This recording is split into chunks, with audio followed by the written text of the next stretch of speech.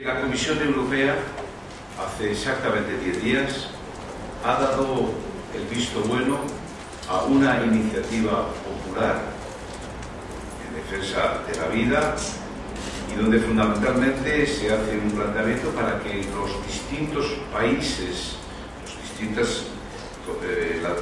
la Unión Europea especialmente, no financie, no sufrague, no apoye lo que significan proyectos en contra de la vida fuera de sus fronteras.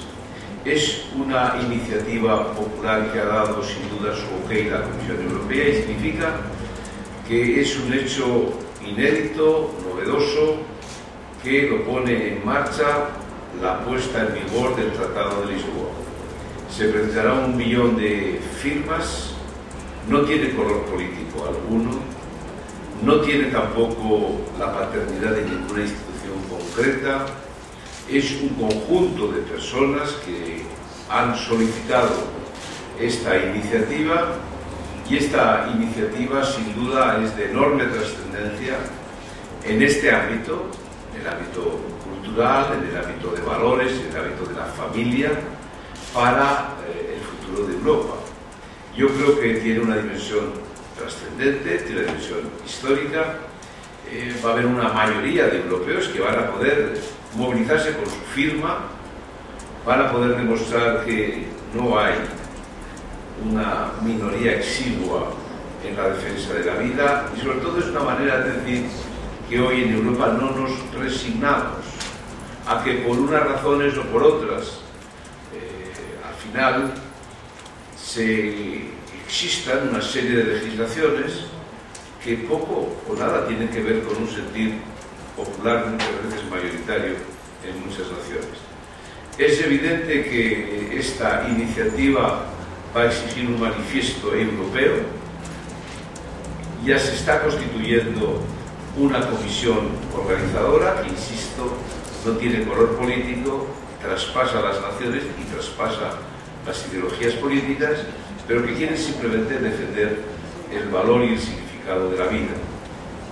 Insisto, se abre una etapa inédita, es la primera vez que Europa permite una movilización en la recogida de firmas de estas características y de lo que se trata es de que vayamos organizando los comités nacionales, comité europeo, que vaya trabajando en esta iniciativa que sin duda significa un antes y un después.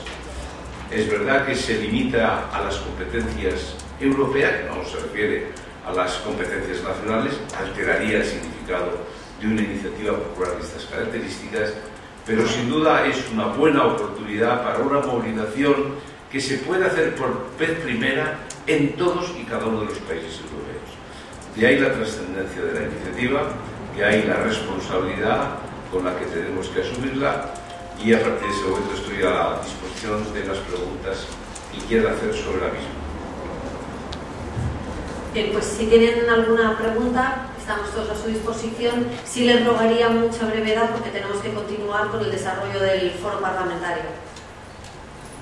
Sí, perdone, la iniciativa popular tiene partido y luego también quería preguntarle si usted también ya se ha suscrito a esta iniciativa.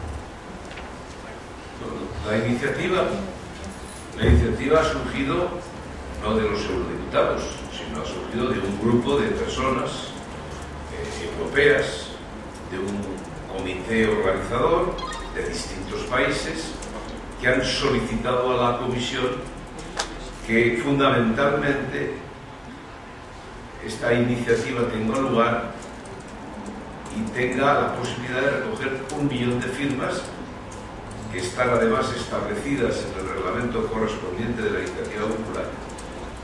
Es evidente que yo estoy de acuerdo con la iniciativa, pero no significa que haya surgido de mí. Es decir, esto ha sido presentada en un foro que sí convoqué yo en el Parlamento Europeo el 29 de marzo de este año, donde asistieron las organizaciones pro vida de toda Europa, por las organizaciones de defensa de la vida, y allí mismo un eurodiputado, el compañero nuestro Carlos Casini, tuvo ocasión de explicar el esfuerzo de ese comité organizador.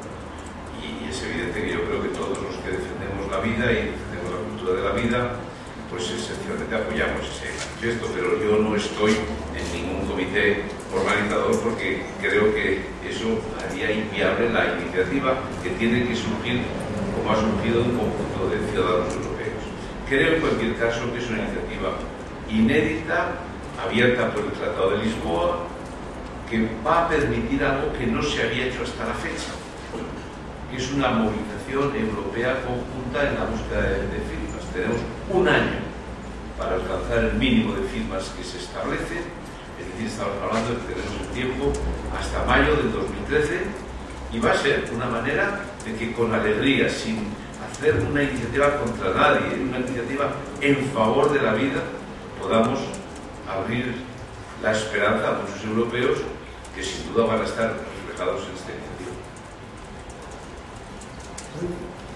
Señor Mayor, ¿qué se va a pedir en esta iniciativa? Buenos días. ¿Qué se va a pedir en esta iniciativa del millón de firmas? Esencialmente lo que se va a pedir es algo que solo tiene competencia la Unión, porque esta no es una iniciativa para pedir a los gobiernos nacionales, esencialmente es para ser fieles a lo que permite esta iniciativa, pedir a la Unión Europea, a la Comisión Europea, en este caso, pues que no se destinen fondos para defender aborto y otras formulaciones que alteran la vida, que atacan a la vida, fuera de la Unión Europea. Porque, lógicamente, eso en estos momentos se está produciendo, pero es una manera de defender la vida, respetando la legalidad de las iniciativas populares. Se refiere a la cooperación internacional, básicamente. Evidentemente. Pero no hay ninguna petición de actuación en el seno de la Unión Europea. Bueno, nosotros sabemos que las competencias son nacionales, esencialmente, de los gobiernos.